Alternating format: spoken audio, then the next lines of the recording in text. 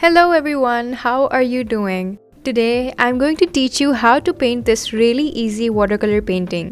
So I've always struggled with making things glow in watercolors, but this amazing trick by Rebel Unicorn Craft on YouTube is really amazing and it changed the whole thing. So we're going to start off by putting down a flat layer of yellow paint on watercolor paper. So I'm just using my spray bottle to activate my watercolors and wet the paper.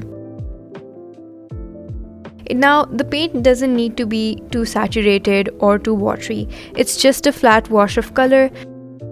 So you're going to make sure that you cover every inch of your watercolor paper in yellow paint. If you feel your watercolor paper is still cold or damp, then you should still wait for it to dry. After this, you're going to make leaf-like shapes, which will be the flames of the candles you're going to draw. So just draw some shapes in different sizes, and this is how it will look like.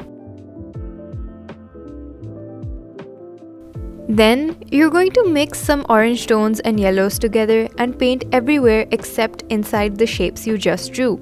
You need to basically paint the negative space, which is the area outside the shapes. Painting around the flames will help the yellow glow and appear way more bright and saturated.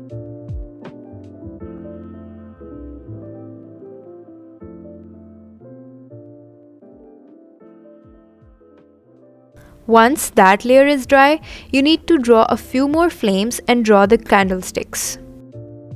Drawing the candlesticks is really simple. All you have to do is draw a line coming down from this flame and then a rectangle following it.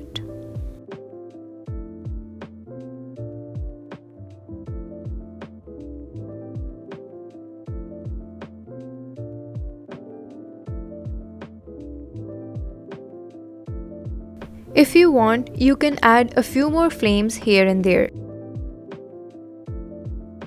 Next, you're going to again mix browns and reds and then paint around the flames and candlesticks once again. This is the only trick that you need to follow for this painting. It's a negative space painting which works in layers to make the colors appear really saturated.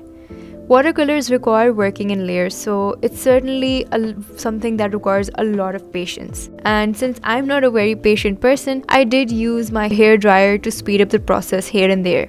And I'm not gonna lie, it worked wonders and saved me so much time.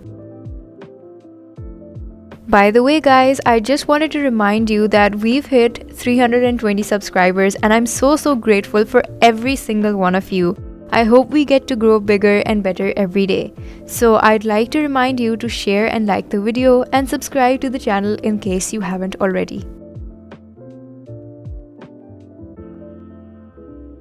With every layer you add, you can see a change in the depth and the lighting of the painting. So you can see some shadows forming and maybe a little more 3D effect being added to the painting.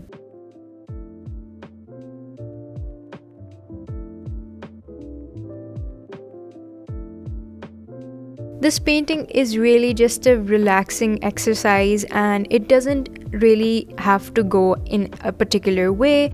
You can do whatever you want to do with this painting. So you can add as many flames you want, as many candles you want. You can even change the color tones that you're following for the painting. So instead of using oranges and reds, you might want to experiment with purples and blues maybe. So it's really just the trick of painting in negative space that's key to the painting.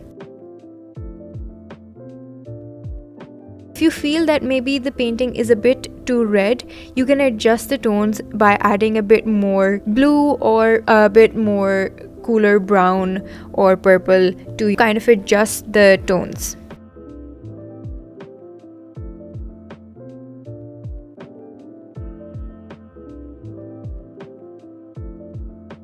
I hope you are able to understand the process and how the painting is going to turn out in the end. To finish off, I'm going to remove the tape, which is a really satisfying process, but to do this you need to make sure the paint is dry because the last tape came off wrong since the paint was still wet, but I didn't record that.